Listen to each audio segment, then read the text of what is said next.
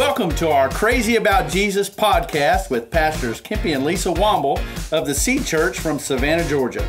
This podcast is all about navigating this crazy life with a crazy love for Jesus. We are so glad you're joining us today, and we'd love to hear from you. Visit theseedchurch.com/podcast to get your question featured in our next recording. Welcome back to the Crazy About Jesus podcast. Today we are really excited because we're doing a back to school episode. So we have Pastor Lisa here with us, who has survived 3 children, who are now all adults and all serving God. She has 2 boys, 1 girl. And we have her oldest here with us, Josh, sitting in on the podcast, who has a 3-year-old, and he's braving the toddler years.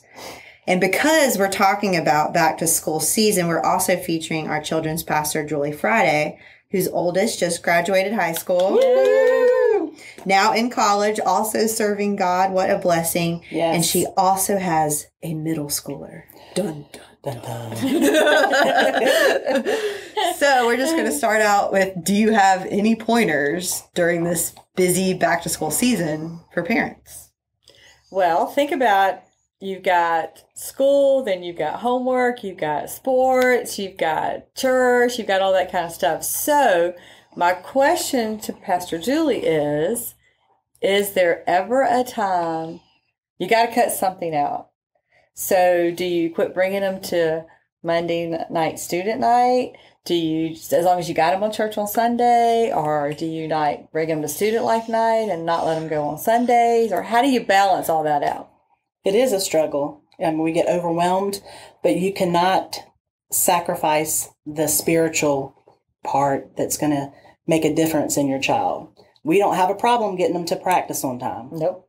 We will do whatever it takes to get them at piano, football, whatever, but we need to be that same way about having them in the house. Well, my question is kind of like, or I've always looked at it as, if I miss church, or I don't get them to church, but I get them to ball practice, I get them to school, I get them to all the extracurricular activities, what am I saying to my kid?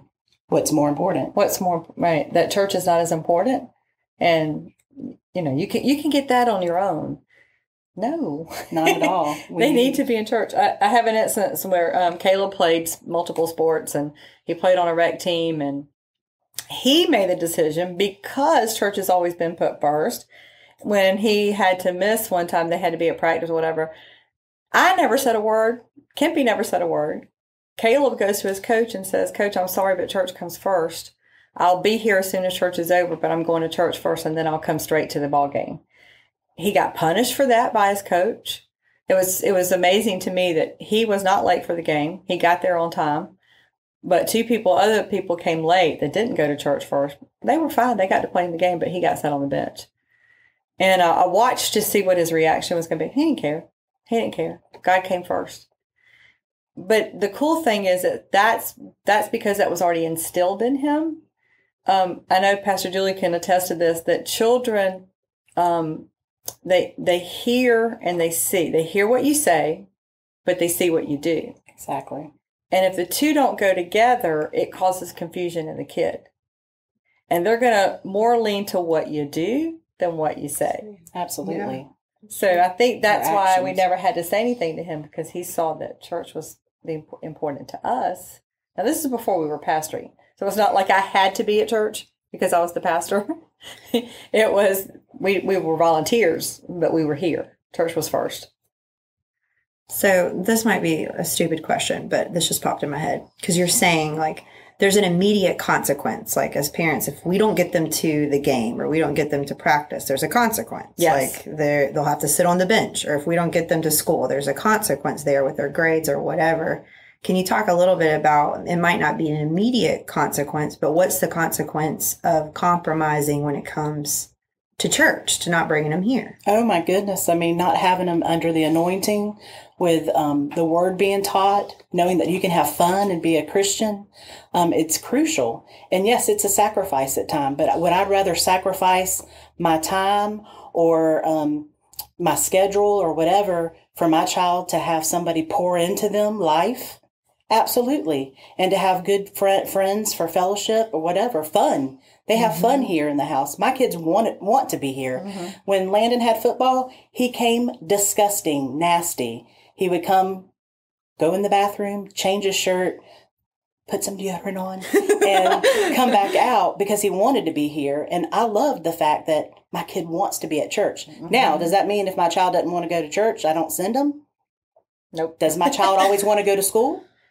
No. But that's where they're going to learn. Well, I want them to learn from the things of the Lord. So I want them here at church. Well, I think the other part of that too is we don't just babysit here. The kids are taught. They're taught who God is. They're taught that God loves them, that God cares about them, that He is their best friend. So they learn from nursery all the way up. They're learning and instilling this in them over and over again. I know in Kids World, they're taught they can pray. They can be filled with the Holy Spirit. They can lay hands on people and be healed. So you're instilling that in them at such a young age that God is so real to them. He's not the God of my mom and dad. He's mine. He's my God. And so when you get them to those teenage years and you get them a little bit older, even if they try to stray a little way, the reality of it is still that they know that God's real. And so you've got a better job of protecting them. So I have watched so many parents who didn't do that, who didn't put God first or put church first, and their children are adults and they don't serve God. And so you may not see. Oh, here's the other thing: it's like when they're really little and they're toddlers, man, you've got great control. It's all that you think the terrible twos are the hardest years. That's a piece of cake. Oh my goodness. Because somehow you still have control. But when they become teenagers and you give them a set of car keys, you've lost control.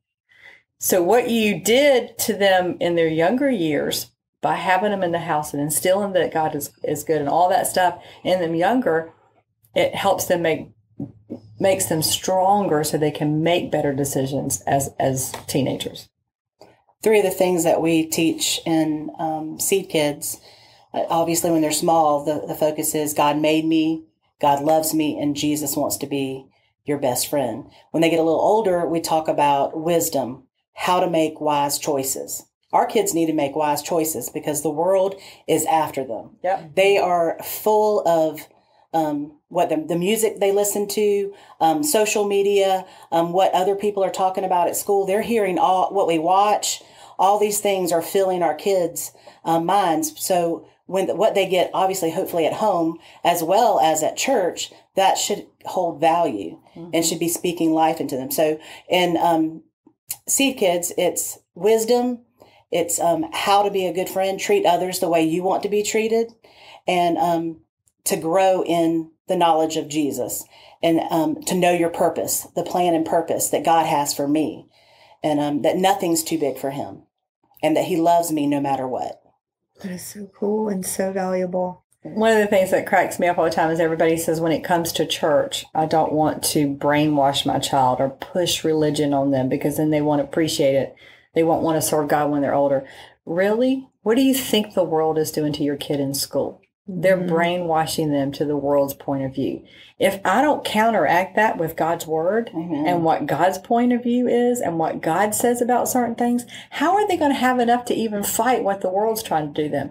So am I brainwashing my children? Yes, absolutely. Exactly. I am. Washing of the word. I'm washing their brain. Yes, I'm washing them with the word of God. But every parent who instills their values in their children are doing the same thing.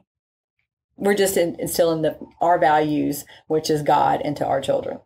But, I know Josh don't want to talk on the thing, but, I mean, even in his wild days, and Michael, you can attest too, in making some not so wise decisions as teenagers. I mean, did not some of the things that you were taught as a child stay in the back of your mind the whole time? Yeah. I mean, you never doubted that God was real. That so I would have to talk? Yeah. I did. Yeah, it definitely did. I mean, you knew when you were doing wrong. I didn't know. I'm just kidding. When I was hanging out with you. I knew that was coming. Yeah, no, you know. Well, I mean, it's not so much as knowing that what you did was wrong. It's that, and I'm meaning more like of you still knew in the back of your mind that God was there. Oh yeah, and that God was real. There was a desire to serve God. Still and please God still. And the reason you knew it was wrong is because you knew you were grieving God when you did it. Right.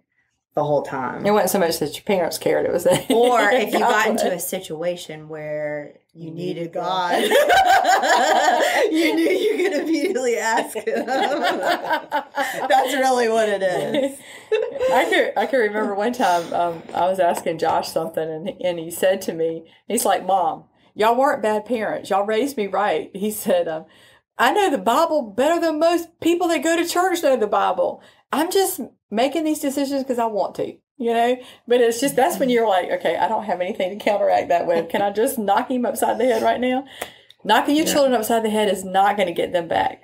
But you know what it does is prayer. You stay on your knees for your kids and you trust that God's going to move.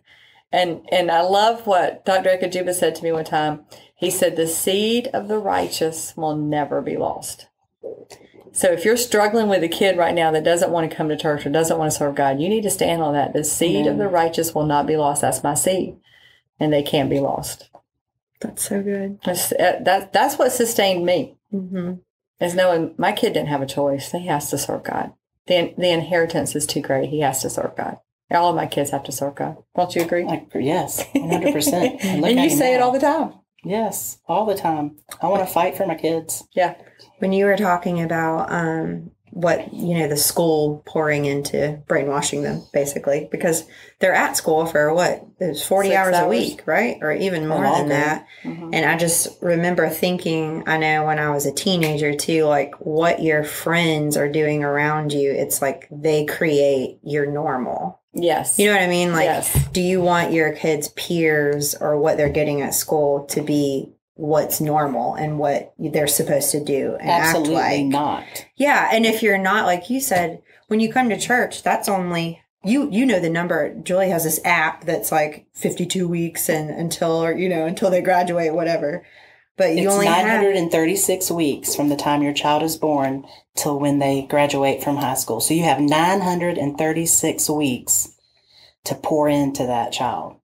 but of that, school gets so many more days. Exactly. So it's like, don't miss. Well, it's like church. Don't We miss have them church. approximately 104 to 120. That is If you're there. if the families are here every single Sunday. So it's limited time, but like Pastor said, we're not here to babysit. We're in partnership with the parents. yeah. We want to take those hour and 120 hours that we have them and pour and pray over them and speak life into them and teach them what God says about them. And speaking of that, because of technology and because of TV and because of everything else that we have to distract from that, home time is not where it used to be. So we're not sitting around the dinner table and talking, and we're not doing all those kind of things. And we've instituted that in my family this year, and I think it's been probably the best thing we've ever done. And even though it's not perfect every single time, we're getting to the routine of family time is important. And if you got grandparents, bring them around to pour into these kids and to talk about old times and talk about the things of God and talk about spiritual things. I know one thing that I've always admired about Julie and them is they make dinner time an important time. And there is no TV, there is no phones, there's none of that because they're talking.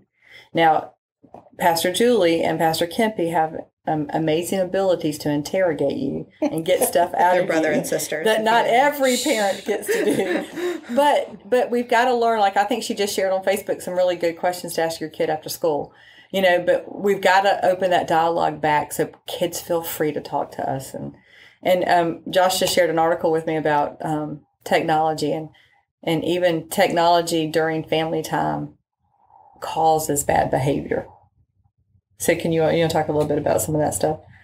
The social media aspect of it, it's pulling everybody away from having any kind of eye-to-eye contact, communication. I know Michael has lots to say about this topic as well. So does Josh. They all are as passionate about it, I think, as me. But we can't be a peer pressure. Parents have peer pressure. Everybody's, your kid comes home and, Mom, everybody has this app. Yeah. Everybody has this social media. Well, it doesn't matter that everybody has it. What's right for your family? What's right for you? And that's why it's important to be praying for your kids, because you'll know what's right. And sometimes it's trial and error. Yeah. But I'd rather, caution on a little bit too strict on that, then just give them full reign. Absolutely. For sure. Michael, do you have something? I'm just thinking about, like we were saying, like your friends, talking about how your friends become your normal. Well, now it's times like 10, like it used to be, Yeah. because your friends go with you everywhere you go. So there's so many articles and stuff that we've read, and I'm going to butcher this, but basically remember that one we talked about. Would you drop your child off at a warehouse completely filled with the most inappropriate behavior going on? They can't be seen. Nobody knows they're there, but they can hear and witness everything that's happening. Would you ever drop your kid off at this warehouse? Your first answer is no. Absolutely No, you not. wouldn't. But when you don't have boundaries, strict boundaries, that's what you're doing, because they have On the access internet. to everything. Yeah, with their phone. And Well, I mean, just some simple key things, if you don't really know about technology, is at whatever time you decide, 8 o'clock at night, 9 o'clock at night, whatever, that phone gets taken out of that kid's house, out of that kid's bedroom, or out of that kid's hand, and it goes in the room where the parents are. You can't plug it up in the kitchen. I can remember when computers first were in the home and stuff, I'm like, oh, I'm going to protect my kid. It's going to be in the kitchen where I can watch them, where I can see them. Well, I go to bed at night. And my bedroom was on the opposite side of the house. They could get up in the middle of the night and go in the kitchen to the computer and see stuff they shouldn't see. Okay, no, so that's not right. So kids shouldn't have their phones in their room. Absolutely. Plus, they've also proven how it interrupts their sleep time, all of that kind of stuff. It needs to be taken out of the room. So that's a simple thing parents can do to try to help protect their kids. There's other apps on there where you can actually have it connected to your children. So whatever sites they go to, all of that. And we can share a lot of this information with you later. One of the things that I did, I was just thinking about as Julie was talking, that one of the things that you do wrong sometimes as a parent is, number one, let them be alone too much. You know, especially now that everybody's got a TV in their bedroom, or you got that, or they're playing video games or whatever. The kids in one room and the parents are in the other room, and there's not any talk whatsoever. Well, that's where the enemy can talk to them the most, is when they're alone. So, you know, they'll send you to your room. You know, whatever. That's the worst thing you can do. And it's so tempting, I'm sure, because like you've had You're a long tired. day at work, you're tired, Sure. and it's like a pacifier, and it keeps them out of your hair. So don't do that. Get involved in their life. Don't worry. Oh, the other thing I was going to say is, you know, I was never the perfect housekeeper, and so there's a lot of times that they wanted to invite friends over, and I would like, no, because the house ain't clean or whatever. Don't worry about your house. Kids that are coming over are not caring what your house looks like. Well, would you rather your kids be at your house so you see what's happening, or being at somebody else's house? My house. So you want the kids at your house. So either suck it up and clean your house a little bit better, or don't care how your house looks. Right. But let your house be the house that people want to hang out at. Because then at least you know what's going on. Something I said to, I think, Michael and Pastor Lisa recently is that I think that it's just as important for you as parents to be actively involved in your child's life as a teenager, Absolutely. preteen, as much as when they're a toddler. The need is different, but in some ways, but they need you to be there, present, not always gone, them not always alone in their bedroom, even though they say that's where they want to be. They really want time with family. My kids love when we do game night. And Pastor Lisa mentioned us around the table. We have this to get the discussion talking, everybody going. What's the best part of your day? What's the worst part of your day? And you can't say coming home, school being out. We want to know two things that happen at school or during school. You know, was the highlight and maybe not so great. And through that, we have learned so much about our kids, and also some things that we needed to have bring attention to us about their teacher or what was happening at school. So make time for fun with your kids. Yeah. Not watching TV, but having fun. And sometimes it's just your presence. Just Right. being there.